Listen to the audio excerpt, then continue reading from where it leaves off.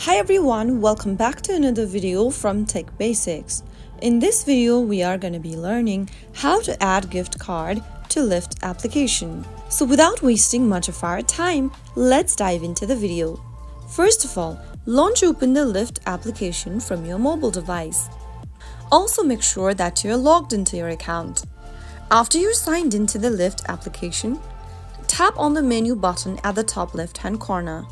Now, once you see this expanded option, tap on Gift Cards.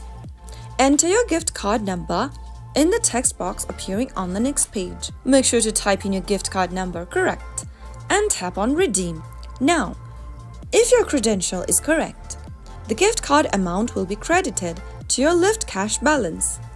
So that is how you will be able to redeem your gift card for Lyft.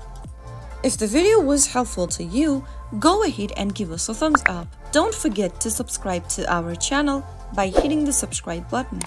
Press the notification bell so that you'll never miss another upcoming upload from us.